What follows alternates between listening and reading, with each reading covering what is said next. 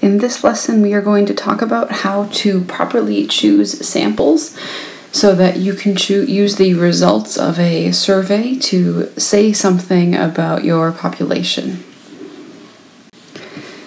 So if you're going to try to use a sample to generalize about the entire population, your sample should be something called a simple random sample.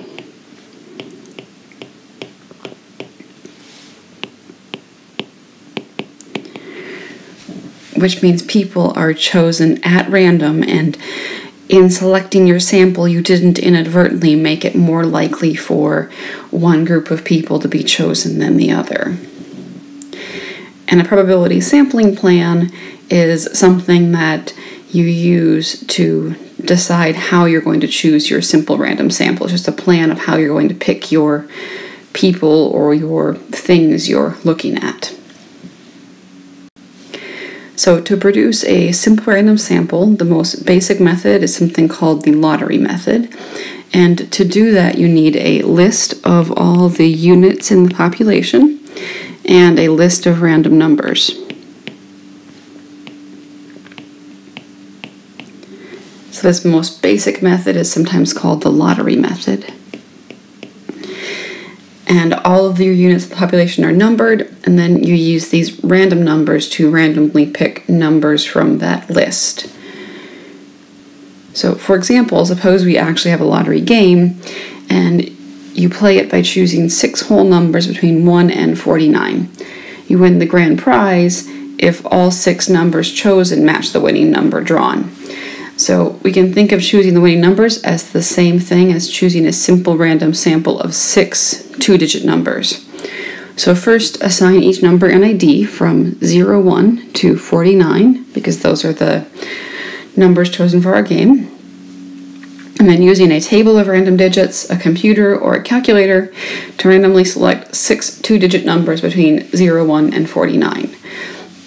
So just so that we're consistent, let's use the same list. So here's a list of random numbers, and we're going to look at them 2 by 2 and keep the numbers that are between 01 and 49.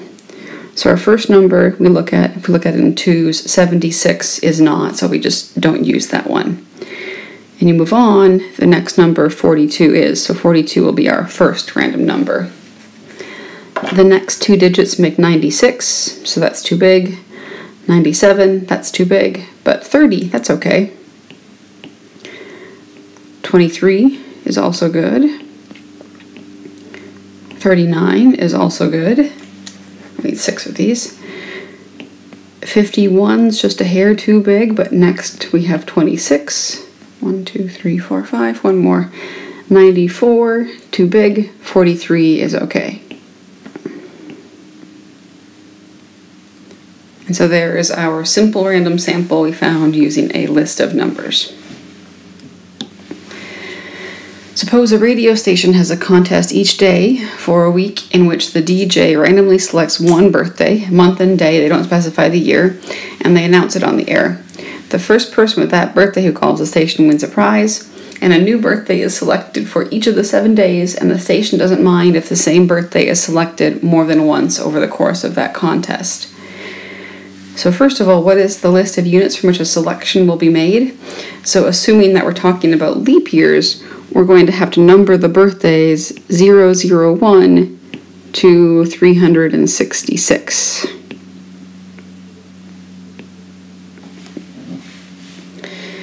And if the station did not have access to appropriate software, explain how they could randomly select a birthday each day.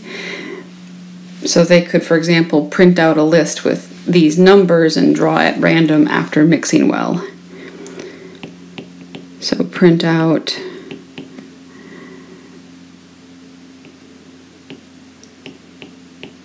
these numbers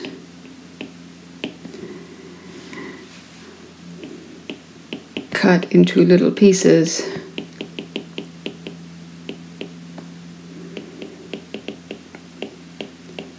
and randomly draw one after mixing.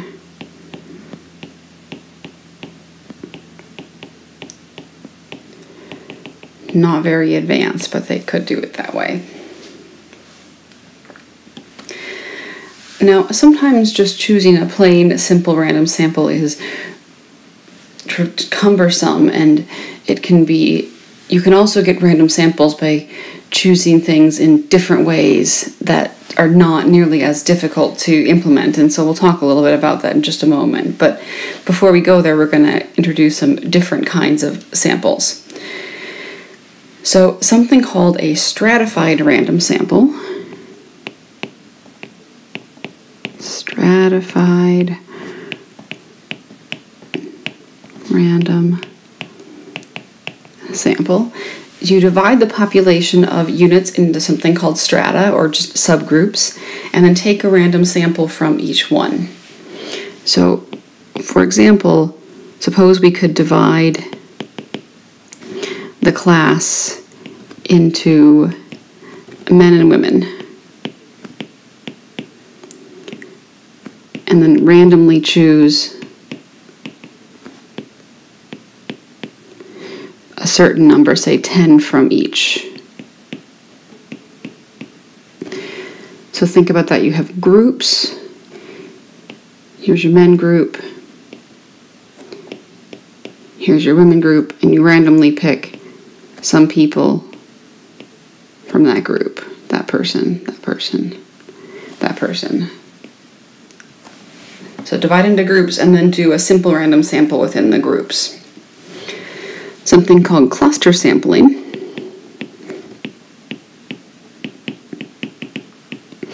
you divide the population into clusters, but rather than sampling in each cluster, you select a random sample of clusters. So, for example, suppose we divide students into 3 classes.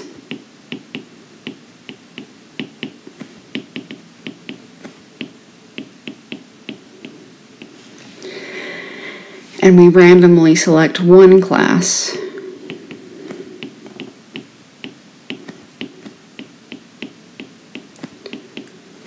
to get a survey or something like that.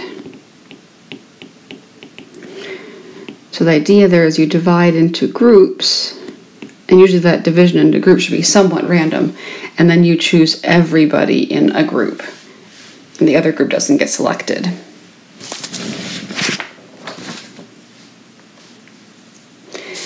Something called systematic sampling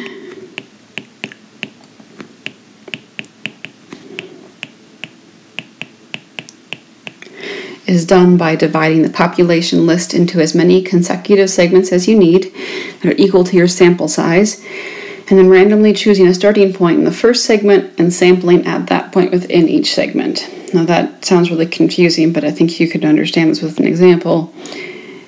This is really commonly applied to checking products in like an assembly line. So for example, checking every 100th item in an assembly line. You decide ahead of time that you're going to need to produce so many samples. That's how the whole many consecutive segments. You want to sample 100 people, or maybe say 200 things.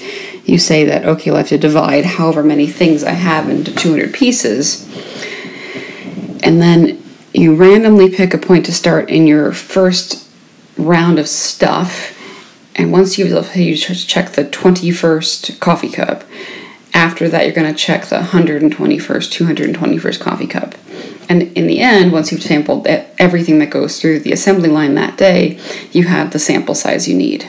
But you do it in a very systematic manner. Okay, this is called random digit dialing. So where a computer randomly constructs and dials telephone numbers. That's how you get those political calls that you love so much. Kidding. Random digit dialing. And multi-stage sampling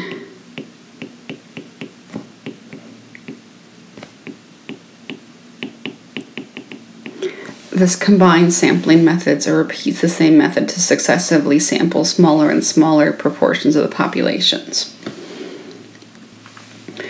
So a class of 200 students is numbered from 1 to 200, and a table of random digits is used to choose 60 of the students from that class. Is the group of students selected a simple random sample, a stratified random sample, a cluster sample, or a systematic sample? So just running through the options, it seems like a simple random sample is probably what this is, but let's just make sure that none of the others apply.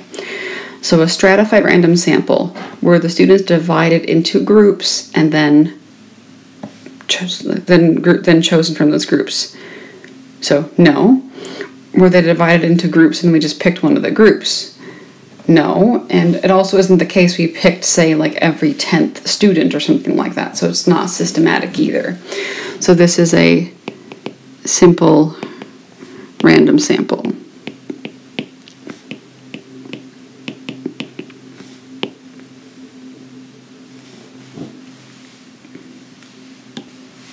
All right. Suppose a state has 10 universities, 25 four-year colleges, and 50 community colleges, each of which offer multiple sections of an introductory statistics class each year. Researchers want to conduct a survey of students taking introductory statistics in the state. Explain a method for collecting each of the following types of samples. So, a stratified random sample. So we have to divide these institutions of higher learning into different, say, groups. And I think a pretty obvious grouping is to group by type of institution it is. So you could have one group that's university, one group that's four-year colleges, and one group that's community colleges. So let's write that down. So use the 3 types of schools as strata.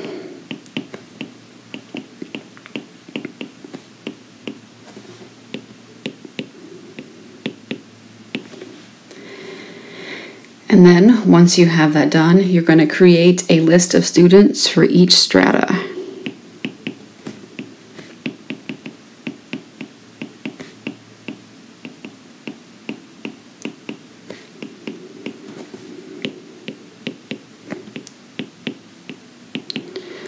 So there'll be a list for university, a list for four-year college, and a list for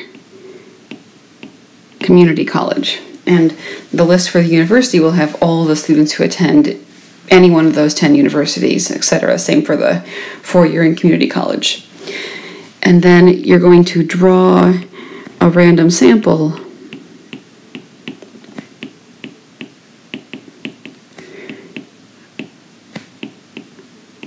from each of the 3 lists. And the thing to notice there, so just write that down, note that you can get students from any institution in your sample.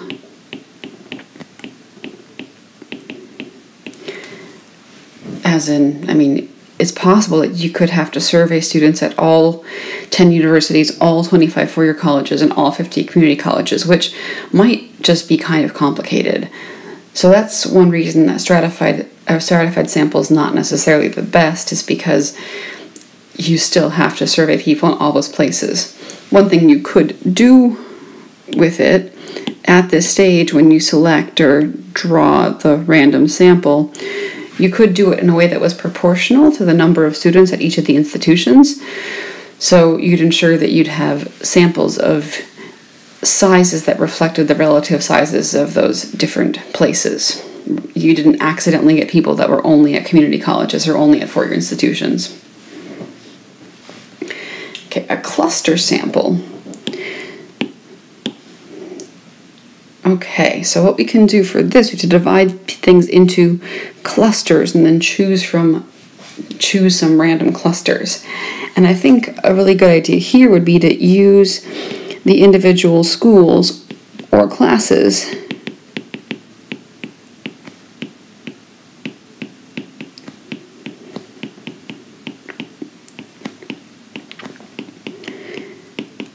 as clusters, and then select a random sample.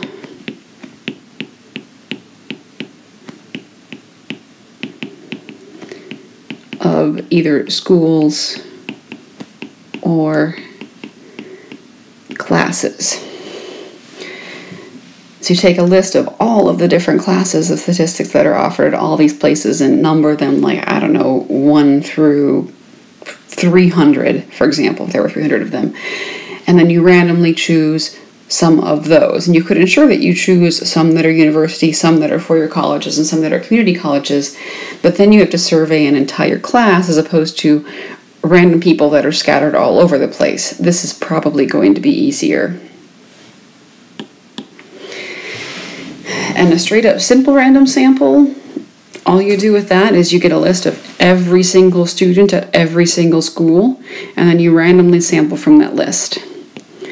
So obtain a list of all students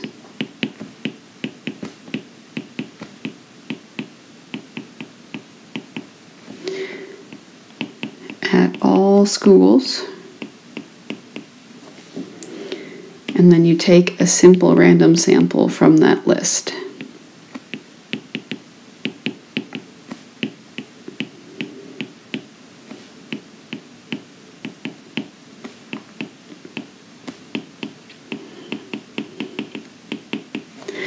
This is going to be probably a lot of work because you could have to give your survey to people that are all over the place in lots of different institutions, and that could be challenging. What also could be a little bit challenging, one reason that even a stratified sample might be better is if you just do a random sample, you might have a disproportionate amount of people at a four-year college or a community college relative to university. So it's just a possibility. Now, lots of things can go wrong in sampling, and we're going to discuss them. So the first major problem that can occur is you can do something called use the wrong sampling frame. So remember, the sampling frame is the list of units from which the sample is selected, and using the wrong sampling frame means that you don't select from the people you actually want to generalize about. So a good example would be asking a, say, political question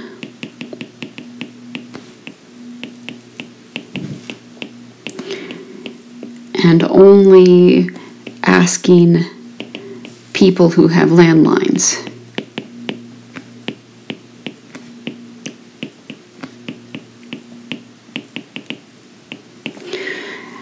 So suppose you want to figure out how many people are going to vote for candidate X, and you do a random telephone survey and you call people.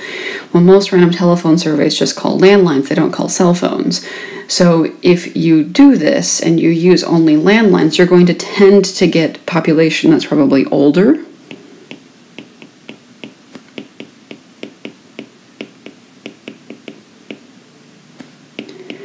And that group might have a different opinion than the whole population. Not reaching the individual selected might include, just like what we just said, for example, landline calls will reach more elderly people.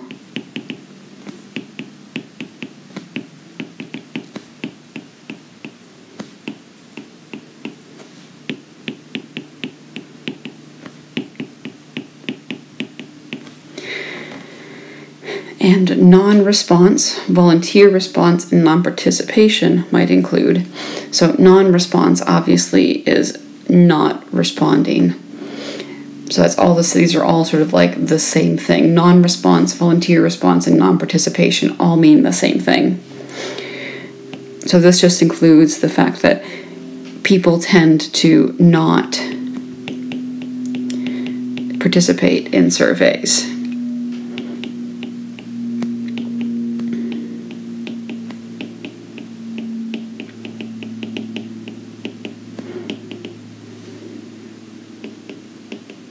In either telephone or mail-in surveys.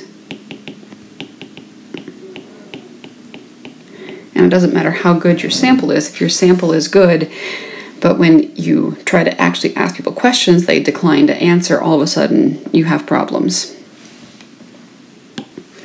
So a sample that consists of individuals who pick themselves, that is called a self-selected sample.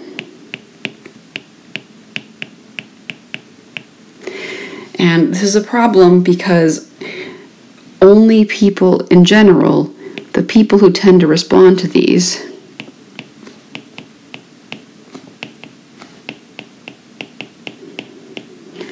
are usually those with strong opinions.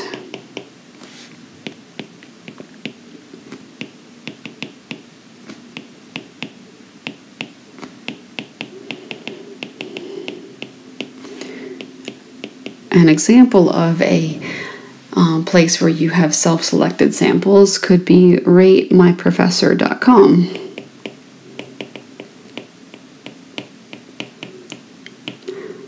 Like, that's certainly a self-selected sample, and in general, people that go on there tend to often be really, really angry, but also sometimes they say nice things, but that's an example of a self-selected sample. So a convenience sample is constructed using the most convenient group available to decide on the spot who to sample.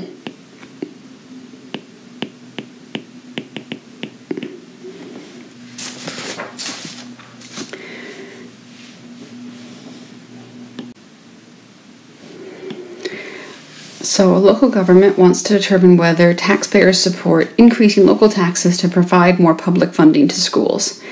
They randomly select 500 school children from a list of all the children enrolled in the local schools, and then they survey the parents of these children about possible tax increases. So what is the population? Who do they want to generalize about? Is it just the parents, or is it all taxpayers? And the kicker is they care about all taxpayers in the area.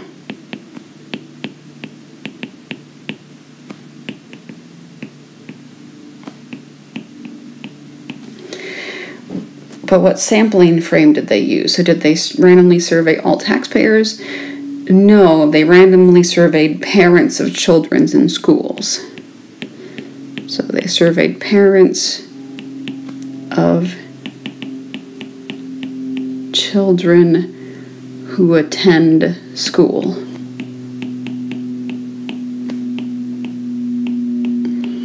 And if there were students in some correspondence program, that could technically possibly include them as well. So explain why the problem called using the wrong sampling frame might lead to a biased estimate of taxpayer support for increasing taxes. And the obvious problem here is by looking at only parents, they leave out all those people who don't have kids, and they might have different opinions. So by looking at only parents,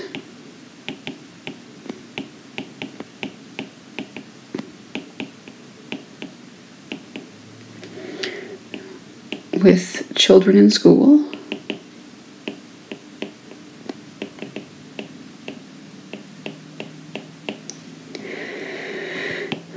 local taxpayers without children,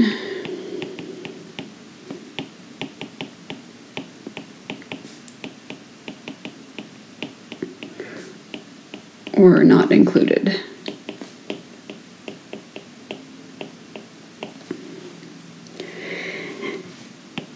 And it's likely that non-parents may have a different opinion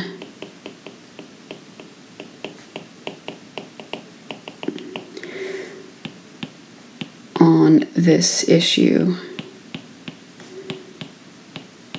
than parents.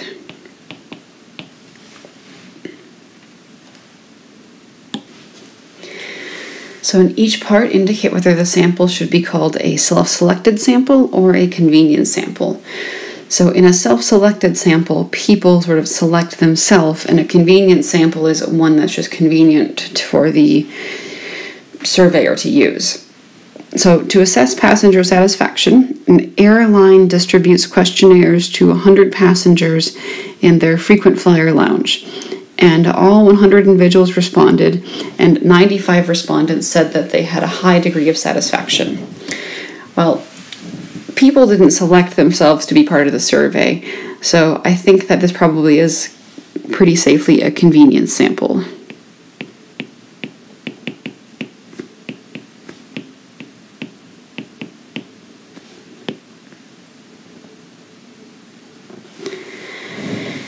And a magazine contains a survey about exercise habits. Readers are asked to mail in their answers, and 2,000 decide to do so.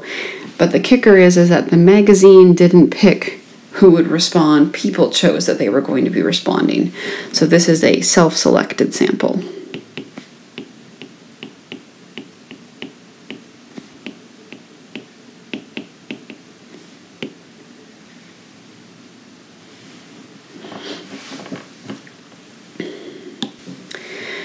So there are all sorts of great stories about polls going wrong, and here is one. There was an infamous poll done by Literary Digest in 1936.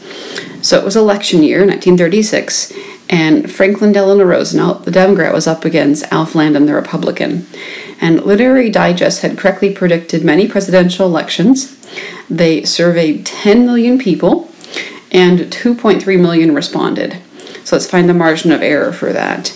So 1 over root n will be 1 over root, so 2.3 million is 2,300,000. So that ends up being approximately 0.000659, or 0.0659%. That's quite small. And George Gallup, he just surveyed 50,000 people. Let's find that margin of error.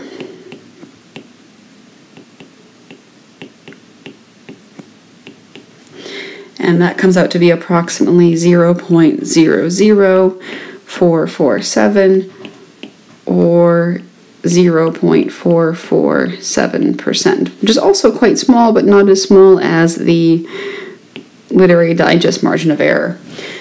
But this is an example of the fact that bigger is not always better unless you select carefully. So probably everybody knows who won that election, because you know this guy was president during World War II and not that guy. So that is the crux of the story. So who won?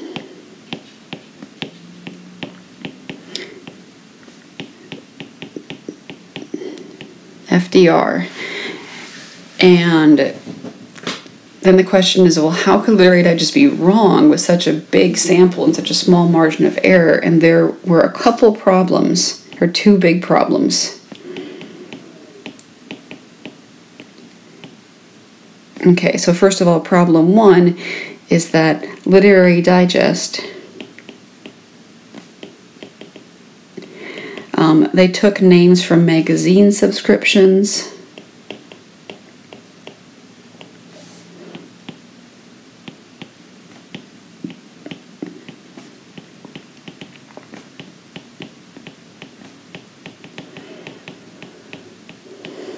Car owners,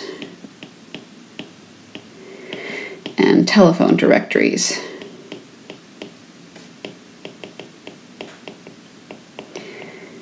And therein lied the problem. It was 1936. Tons of people were poor because it's the middle of the Great Depression and didn't have magazine subscriptions, own cars, or have a telephone. So the problem was this ended up surveying people that were wealthy. And the other problem could have been some kind of non-response bias, because a lot of people didn't actually respond. However, I do think that the bigger problem was that their sample was not actually random. Their sample ended up disproportionately surveying wealthy people over people who were poor, and even though people didn't have magazine subscriptions, own a car, or have a telephone, they could still vote. Now, you have to also be careful how you ask questions because sometimes you can introduce bias. So, an example where you might introduce deliberate bias in a question is if you phrase your question in a way that says something like, do you agree that blah, blah, blah? Or do you disagree that? You should try to avoid sort of stating agree or disagree in the statement of the question. What do you think about blah? Do you agree or disagree? And then have agree and disagree be the things at the end, but don't state them. And sometimes there's unintentional bias. So, for example, if you ask people what drugs they use, you must specify what you mean.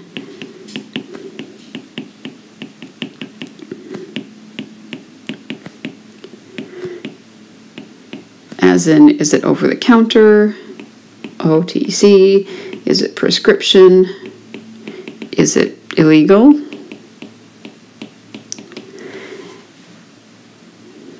Okay. So in the 1984 monthly current population survey, which is used to determine government unemployment figures, people were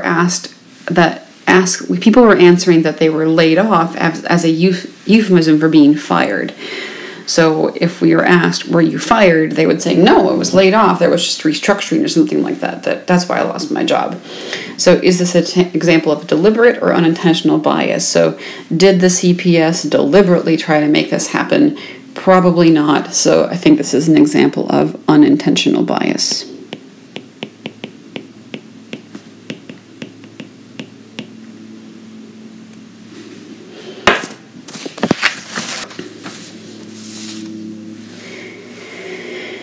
If you were asking people whether or not they voted in the last election, why might they say that they had, even though they had not?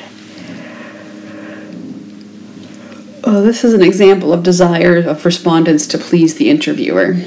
And this is a problem when you ask questions that have sort of social value attached to them that you might not answer truthfully.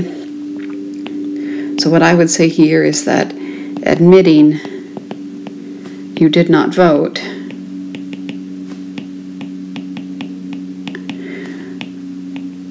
may be shameful for some,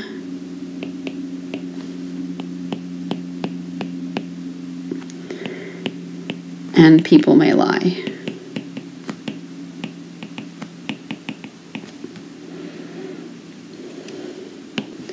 So additional problems can occur when you do things like ask the uninformed, you ask questions that are unnecessarily complex, or you put questions in a particular order. So for example, for part A, your book has this in it and it's pretty funny. So there's a fictional, somebody went out and made up a fictional group and they called them the Wiseians. And they went and asked people about this group. They say, what do you think about the Wiseians? And this group was fictional, but they didn't tell people that this was fictional. And the crazy thing is that 30% of people had an opinion. So, as in people weren't willing to admit that they didn't know what was going on. So be a little bit careful of that, unless you end up on one of those like late night TV shows where they ask you a question and your answer ends up being silly. But the reason that the people don't want to admit they don't know something. So on a survey, people were asked the following two questions. How happy are you with life in general? And then how often do you normally go on a date? So which ordering would you expect to produce answers to the questions that were highly related? And I think if you ask question 2 first about dating, then people are thinking about dating, and if they have gone on a date, they're happy, and if they haven't, maybe they're kind of sad, and then their general answer to how happy you are with life ends up being affected by their answer to that question. And that definitely happened. So when question number 2 was asked first,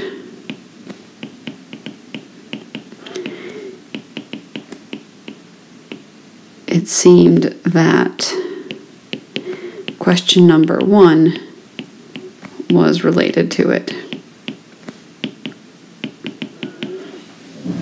But vice versa, definitely it didn't happen. Explain which of the 3 methods, a door-to-door interview, a telephone interview, or a mail survey, would be most likely to suffer from each of the following problems.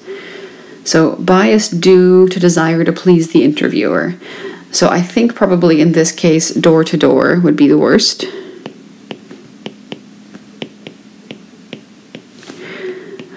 But maybe also telephone. Volunteer response is another way of saying non-response.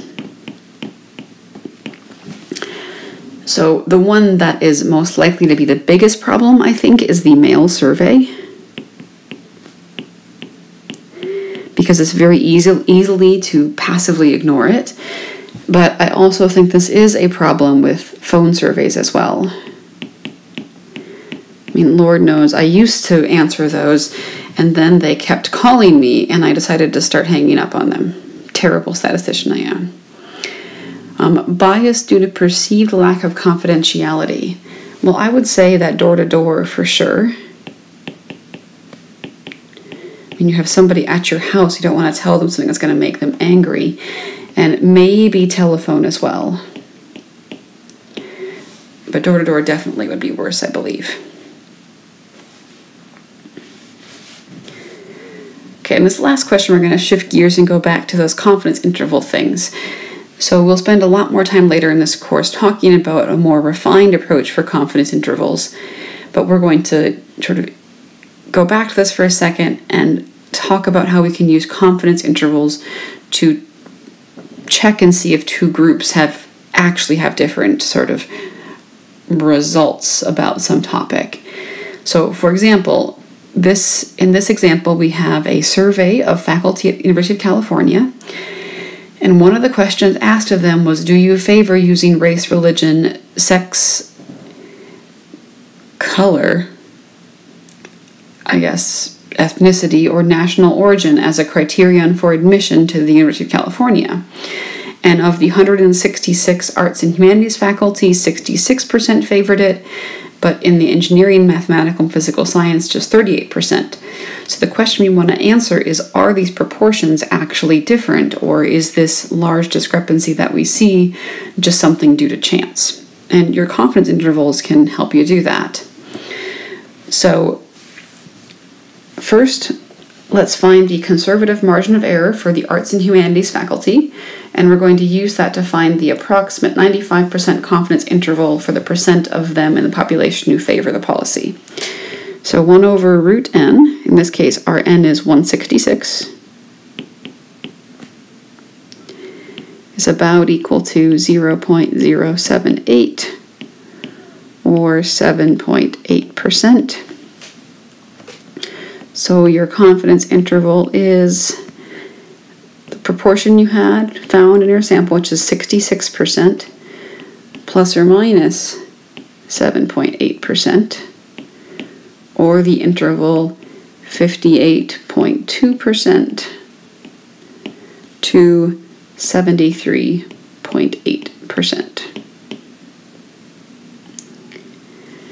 So we're 95% confident that we have between 58.2% and 73.8% of the arts and humanities faculty in favor. So let's repeat that analysis for the engineering and sciences faculty. So in that case, 1 over root n is equal to 1 over root 229, which is 0.066, or about 6.6%. And then the confidence interval we find using the proportion of people we found in our sample who favored that policy, so 38%, plus or minus 6.6%, which gives us the interval from 31.4% to 44.6%. All right, so compare the approximate confidence intervals you found in A and B and comment on whether you think faculty members in these disciplines in the population really differed on this question at the time of the poll. So for arts and humanities, the confidence interval was 58.2% to 73.8%. So we're pretty sure the true population proportion lies within that interval. And for engineers and mathematicians, the interval was 31.4% to 44.6%. And we're pretty sure their proportion is within this interval. And notice that there's no overlapping in these intervals,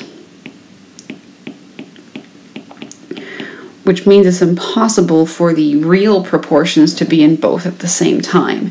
And that not overlapping suggests that these population proportions are actually different between arts and humanities and engineering faculty.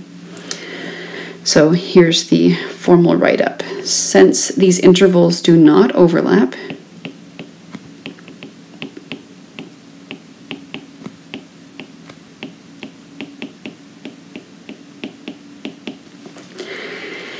we can assume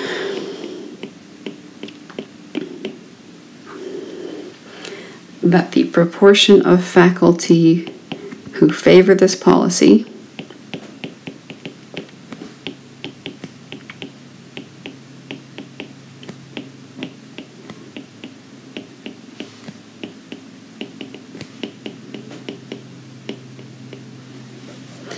is different in these subgroups.